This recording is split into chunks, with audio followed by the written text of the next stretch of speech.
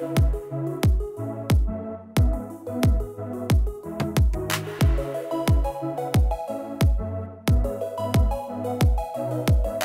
a hot topic at the forefront today: recreational marijuana. Supporters of the smokable plant are pushing for the legalization, while the country's Attorney General is warning of an America with the drug sold at every corner grocery store. I'm Rana Kamal. This is Our Issues, Twin Cities.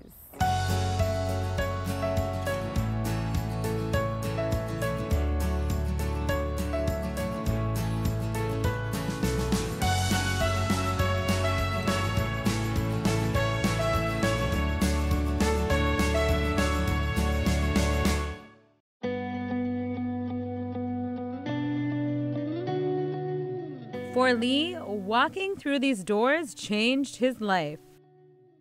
When I went in for my first appointment and got home, took my first dose of the medicine, within 45 minutes, my muscle spasm stopped, my pain was gone. Lee, a father of two, was diagnosed with fibromyalgia in 2016. You're a father of two little girls, you're a husband, you work over 15 hours a day.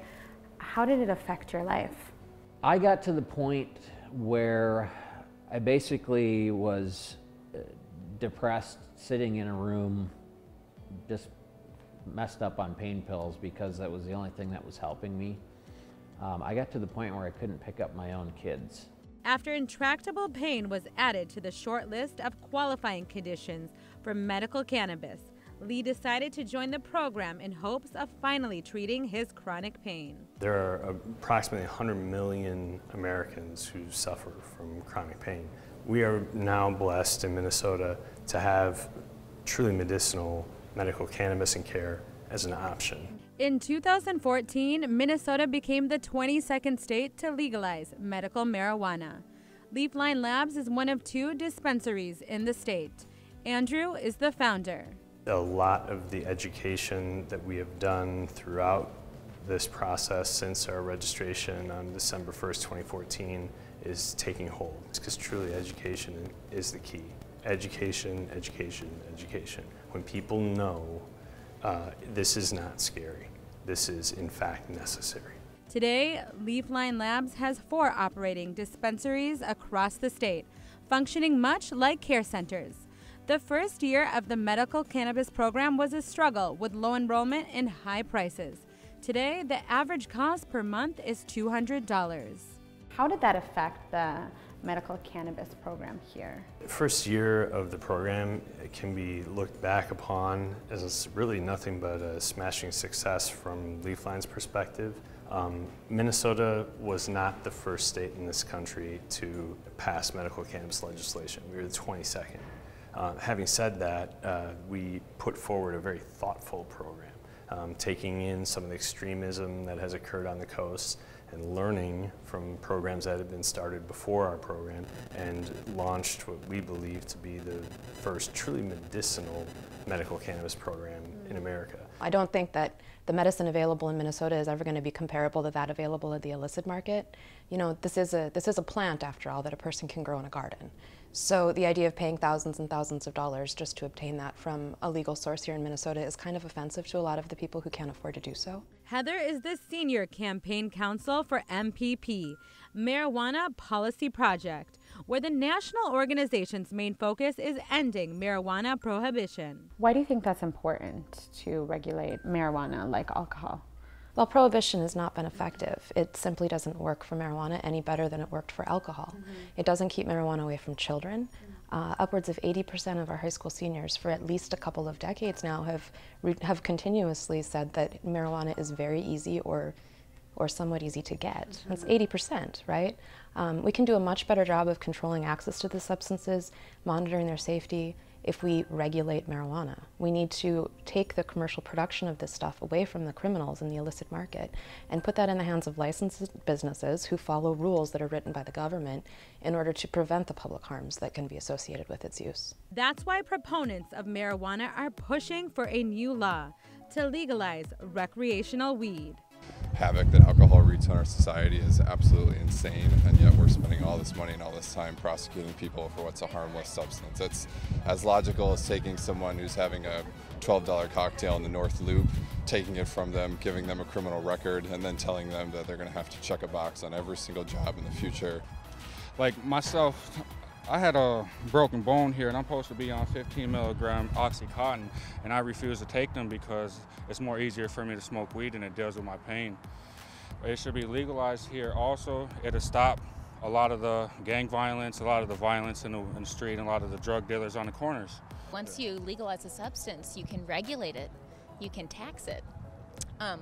And if you don't give those former drug dealers a criminal record, they can help be a part of a booming new business. Because right now with the current alcohol system, like it's harder for a minor to get alcohol because, you know, they can't walk into the store and get it.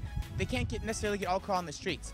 But like whereas marijuana, you know, if the government regulated it and taxed it and controlled it, it would be less accessible to whoever they don't want it to be accessible to. Right now, the current system in Minnesota is a joke. It's only available, I'm on it due to threats, but it's a joke, it's too expensive, it's only available in oil form, and it's a waste of time, and they're not serious, it's not helping anybody. People are going to do this anyway. John Applebaum, who represents House District 44B, introduced the first bill of its kind, which would allow the cultivation and sales of marijuana for personal use in the state. What would be the similarities and differences between your bill and others that have passed across the nation? The bill that I wrote is very similar to the one that passed and is in place in the state of Colorado, meaning it would be legal for anyone aged 21 and up to consume marijuana by up to an ounce. And it really would be regulated like alcohol, as the Colorado law provides. So no one can use it in a car. Employers can regulate whether or not you can use it at work. And safeguards would be in place so that it is as safe as can possibly be to ensure that no one gets it that shouldn't be using it.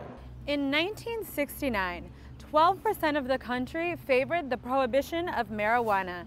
Today, 60% of Americans favor its legalization. The war on drugs has been a remarkable failure, and people our age and millennials, anyone under 40 years old, essentially, this is a non-controversial issue. Attitudes are changing on a variety of subjects. We live in a much different world now than before, and marijuana is something that I think most people know is not harmful, can provide a lot of benefits. It has proven to be beneficial in the medicinal capacity, and people are rightfully asking questions like, why not? Why shouldn't we consider something that's proven to be a much less dangerous product than alcohol and legalize it, regulate it so it's safe? After Colorado legalized recreational marijuana in 2014, becoming the first state to pass the controversial law, a $1 billion a year industry emerged.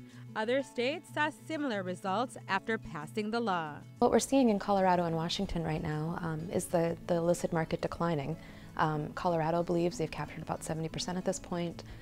Washington's governor has recently stated that he feels that marijuana now, the commerce in marijuana has now been replaced by licensed businesses instead of criminal gangs. In addition, the tax on the legal marijuana in both of these states has produced a significant amount of revenue. In Colorado, it was more than $200 million last year. In Washington, it was more than $255 million. It's going to lead to so many benefits for not just Minnesotans, but everyone coming to Minnesota. It's going to lead to an increase in tourism. It's going to lead to a lot more tax revenue. Conservative Congressman Jason Lewis says he doesn't want his kids to be smoking pot, but thinks it should be up to the states to decide if recreational marijuana should be legal. I was happy to co-sponsor with Republicans and Democrats to frankly get the federal government's footprint out of this issue. This is an issue that if Minnesota wants medicinal marijuana, and I am in favor of that, they ought to have it.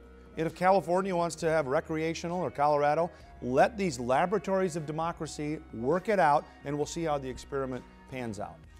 When we return, the efforts to remove criminal penalties for marijuana use. Marijuana, a mixture of dried shredded flowers and leaves, comes from the hemp plant. After a national campaign in 1937 against what was called evil weed, marijuana became illegal after Congress passed the Marijuana Tax Act. Then in the 60s, following the movement of counterculture and liberal idealism, marijuana use became more widespread. The harsh laws associated with the drug reduced, and by 1972, 11 states decriminalized marijuana. However, the nationwide movement of conservative parents against marijuana birthed the war on drugs in the 80s. The Anti-Drug Abuse Act was signed, setting mandatory sentences for drug-related crimes, still classified as a Scheduled I drug, alongside heroin. Harsh laws for marijuana possession remain in place today. You have at least 250,000 people who are consumers now. So all of those people would, and most of these people are good, responsible people, you know. As the executive director of Cannabis Education Minnesota, Marcus, a user himself, has been transparent and outspoken on the movement. Why should the state of Minnesota legalize recreational weed? Adults should have the freedom to consume this plant. It's a plant, it's not a crime. We should have that civil liberty, you know. Prohibition is not stopping, I mean, they might stop some of the supply, but there's such a huge demand. I mean, 30 million Americans smoke it. So there's always going to be that underground industry that supplies it. So, I mean, prohibition has failed. They could use all those law enforcement resources dealing with real crime, because the majority of all the property crimes and the violent crimes go unsolved.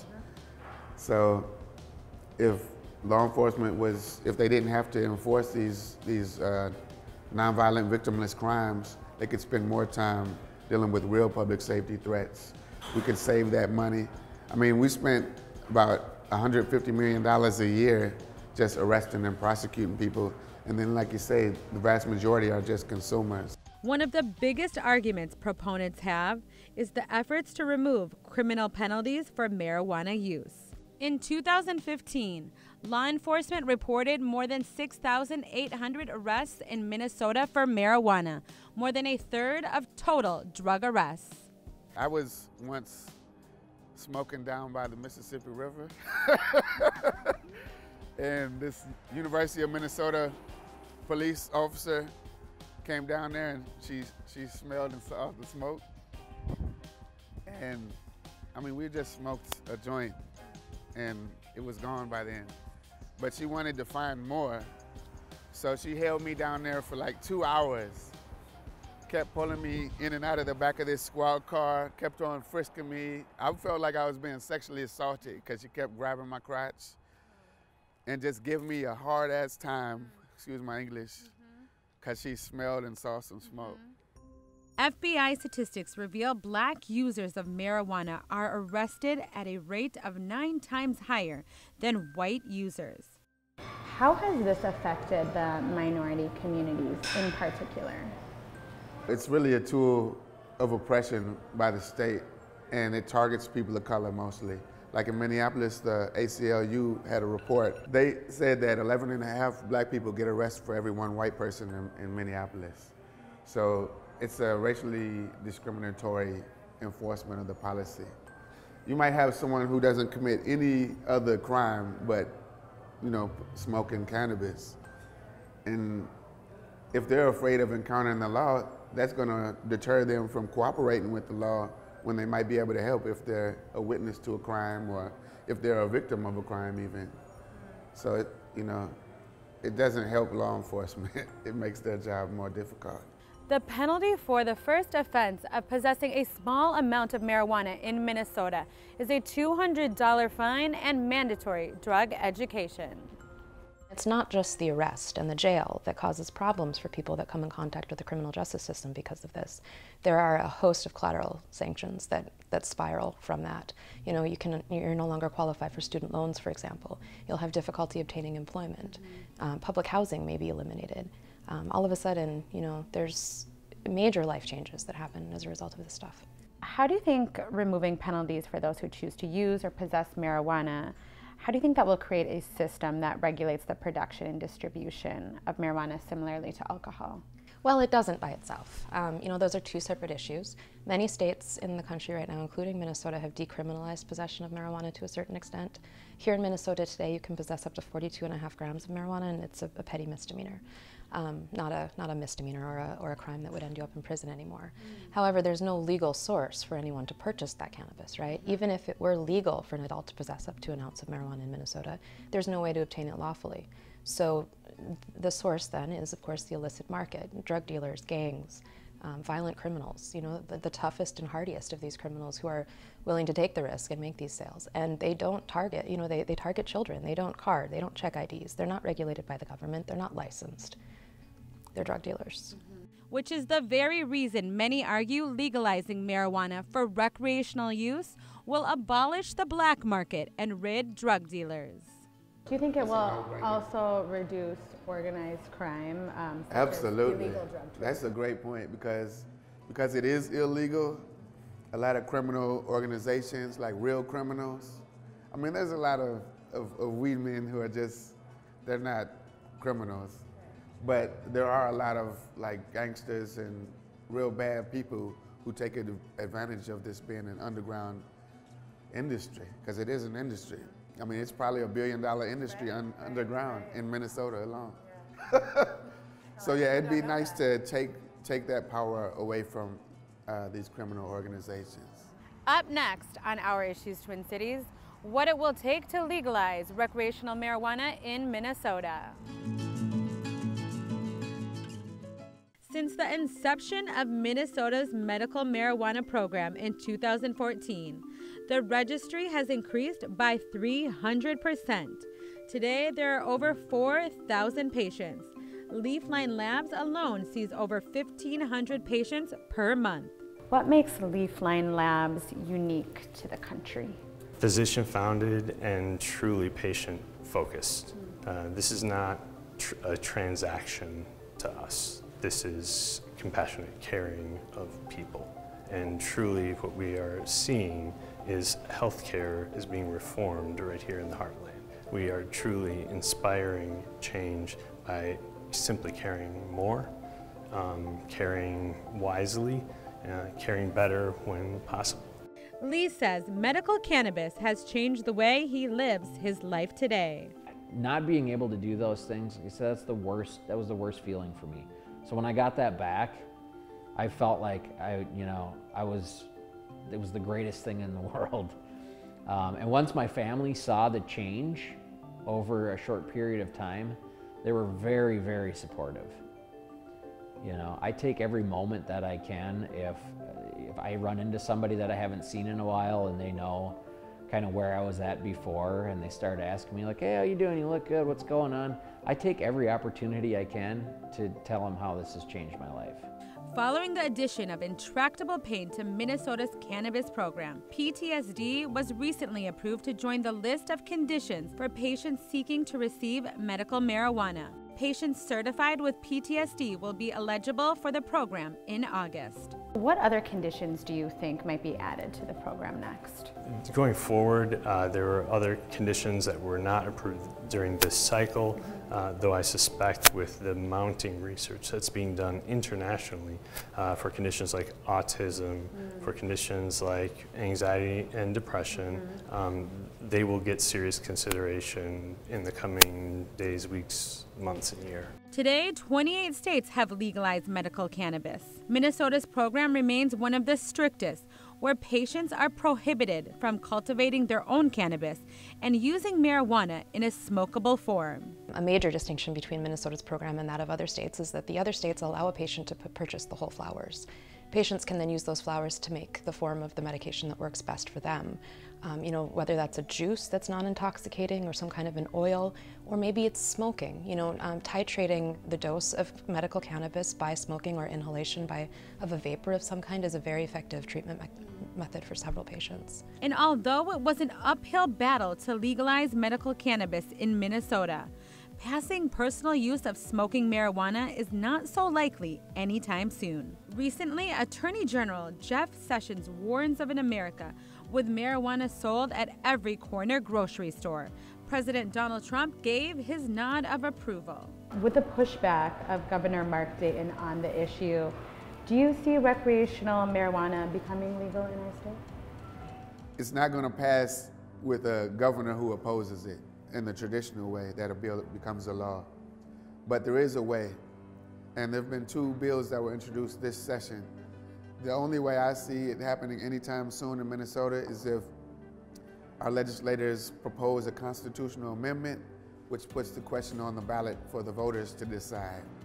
So there was a bill, a traditional bill that was introduced that would have to work its way through the legislature and land on the governor's desk for a signature. That's not going to happen anytime soon, especially with the legislature we have. What about in the next 5 years? Do you think it will? It's possible. Yeah? It's very possible. Representative Applebaum doesn't expect recreational marijuana to become a law for another 6 to 8 years, but proposed the bill to start a conversation that has never been talked about at the Capitol. It's time to start pushing some new ideas out there. People are tired of politics as usual. As a young person, I identify with this issue. My friends, my peers, my colleagues don't understand why no one's ever done it before. So I envision truly a made in Minnesota billion-dollar economy where anyone can grow it, Minnesota farmers and others can grow it, Minnesota businesses would distribute it, and Minnesota businesses can sell it to consumers who can use it safely within their homes. In the 1960s, Americans took to the streets to protest the harsh laws of marijuana use. The still images, once real, have come to life once again today as people rally to abolish the prohibition of leisure weed. Many locals are hopeful Minnesota will become the 9th state to legalize recreational marijuana, but the probability of the bill to have a public hearing this year is unlikely. Thank you for joining me this week on Our Issues Twin Cities. I'm Rana Kamal. See you next time.